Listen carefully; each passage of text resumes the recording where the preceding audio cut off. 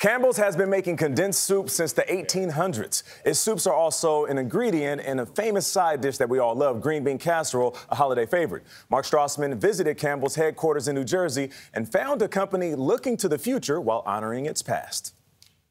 Have you had your soup today? Campbell's, of course. Everyone knows Campbell's. Warm soup, warm memories. The red and white can, that jingle. That's what Campbell's soups are. Good. Campbell's soup, now in its 125th year, celebrated by Andy Warhol, also known for a timeless holiday dish, green bean casserole. It's extremely simple. This recipe only has 6 ingredients. Omar Rivera, one of Campbell's corporate chefs. So we're starting by adding our soup. I'm sure you would say the key ingredient. Of course, it's the magic ingredient. Cream of mushroom soup. Campbell's created this recipe 7 decades ago. This is going to bake for 25 minutes or until it's hot and bubbly. A classic for a reason. Yeah, that is good. Isn't it? Yeah. Campbell's ladles out condensed soup like no one else, dominating with 80% of the market. Campbell's is one of the most iconic brands. So what's unique about Campbell's is they've really relied on their tradition. These are our actual founders. That is Joseph Campbell and Abraham Anderson. Scott Hearn, the company's archivist, explains Campbell was a veggie vendor, Anderson a commercial canner.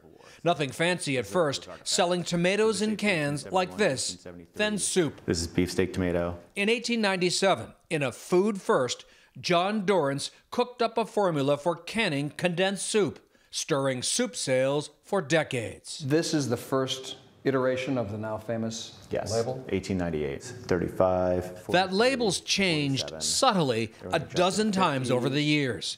You don't mess with an icon. 80s, 90s, and today. I've known Campbell's my whole life. Mark Klaus has too. Growing up, chicken noodle soup meant, kind of warm home, cold day. Today, Klaus is Campbell's president and CEO. It's a piece of American history, just like he showed us something special. Itself. And so the relationship with Andy, I think, is actually a pretty special one. This 1962 Andy Warhol original, worth millions. Initially, the company was suspicious, protective of its brand. Then Warhol's Campbell series went the 1960s version of viral. And I think the team at the time said, you know what?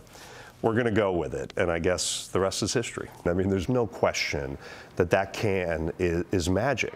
But when Klaus took over as CEO in 2019, Campbell's corporate strategy had fizzled. Would you say that soup had been left behind? Yeah, I think soup always is going to be an important part of the business.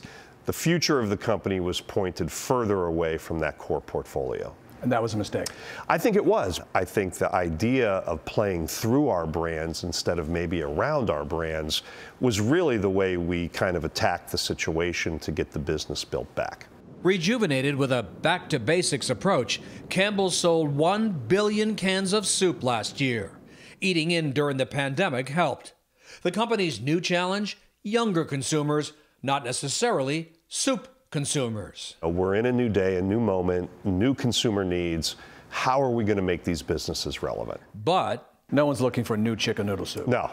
If all of the people that have asked me for things, I don't think anyone said, hey, why don't you go change that chicken noodle soup? Knowing when to change, but what to leave alone. In the competitive business of food, gold. For CBS Mornings, Mark Strassman, Camden, New Jersey.